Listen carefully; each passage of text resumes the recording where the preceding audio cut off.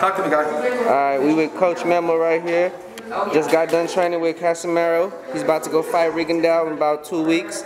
Tell me how's camp been since Vegas until now? It's going very good. I'm very happy, satisfied right now so far.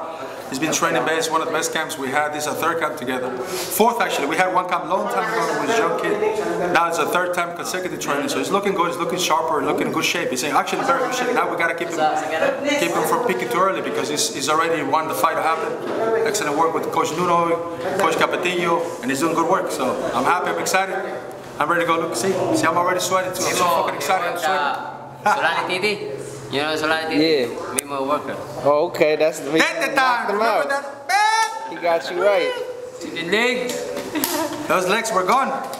That was good night, bye-bye. Good night. But it's good fight, everything's happy, it was good. I'm happy. And next, Rigondeaux.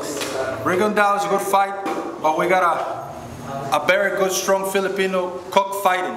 A rooster. Coach? No. So what by you... knockout, no problem. By knockout, no That's problem. It. I know right. Rigo, it's okay, but this is boxing, but power names power. It's good. Easy work. All right. So we're excited, man. What you think? Power, Nick Power.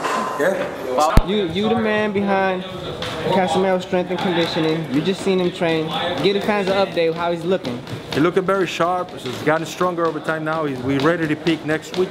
You know, we start our peaking process, which is transferring all the strength training we have been doing with that conditioning, sprinting. You've done it yourself. Yeah. And now it's time to peak, which means we ease it up on the hard work. We start doing more neurology, more speed work, light medicine ball, a lot of footwork. Then to be ready to peak. It's peak time. So stay tuned. It's gonna be a good fight, very good fight. And let's go, team. Casimero. Let's go. Thank you, Coach. Fighter, the strength and conditioning. He's the next world champion. He's the next Mexican sensation. Watch him out. 5 years from now, he's gonna be the youngest champion ever. Youngest. It's gonna be Memo time. Goddamn. That's it. Strong, coach.